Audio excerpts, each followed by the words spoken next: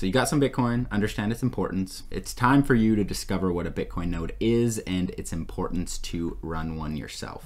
My name's Darren. I help the everyday guy like you and me with Bitcoin. In this video, I'm going to show you what a Bitcoin node is, 5 reasons to run a Bitcoin node, and at the end, I'm going to show you an easy way to do it yourself. In general, Bitcoin node is a participant of the network. This can be a computer, server, phone, any device that stores and transmits information. Today, Bitcoin has morphed into 3 main types of nodes. And the first one is a mining node. Now, this is a Bitcoin miner you're probably familiar with. Essentially, they are in a race to create blocks by organizing the latest transactions and finding the block reward. This reward is in Bitcoin. It has become so competitive, miners have run special Bitcoin software to help them create the size and format blocks and optimize and use computer power to find that block reward. Once this is complete, they propose that new block to the other nodes of the network. The next type is what's called a light node. This is probably what you're most familiar with and you have used because a Bitcoin wallet is an example of a light node. Light nodes run software that reference the block's information,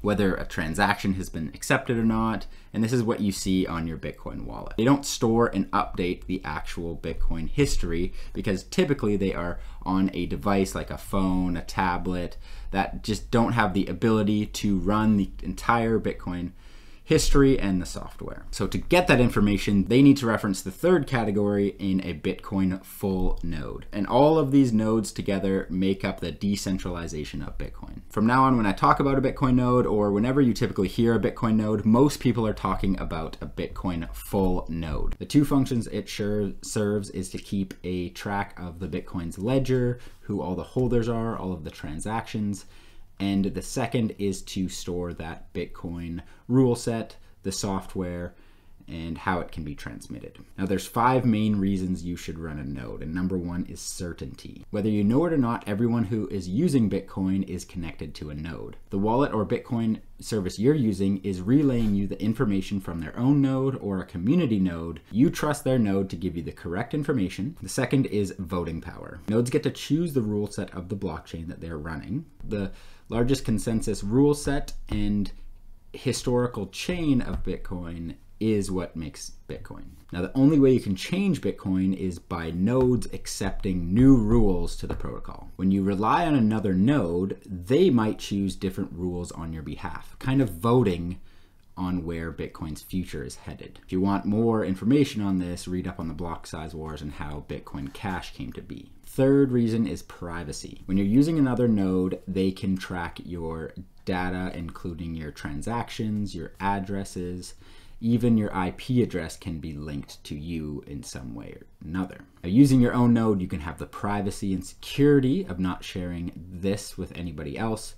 It does come with some responsibility because there are privacy trade-offs when you run your own node if you don't do it properly. Fourth is the strength of the network. Bitcoin exists through the nodes. If all nodes were shut down or destroyed, Bitcoin would no longer exist. This answers the age-old question of how could Bitcoin be shut down? The task at hand would be to go to every single node and destroy it. Bitcoin would still exist as long as one node still has the history of the transactions and the rule sets of the protocol. You can help make the network more robust by adding a node to the network, kind of a strength in numbers. And the 5th reason is what they call an Uncle Jim. So you can be a node for your friends, family, for your business, for your community, and become a valuable network that people can trust your node. The basics of a Bitcoin node is essentially downloading Bitcoin Core. And this is a software that's free, open source for everybody to use. Currently, the entirety of the blockchain is about 475 gigabytes. First of all, you're going to need all that space on your computer to run the software. Seems easy enough, but the problem is you also have to run it 24/7. 7 days a week if you want to receive payments, make payments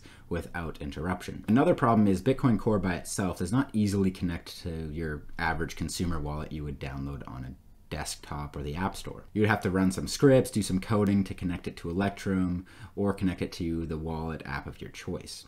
And that's just not realistic for the average person like you and me. For this reason, there are many off-the-shelf node softwares that make it easy, plug and play. They even come with or suggest building separate computers in order to run this software 24/7 so you're not putting strain on your own computer.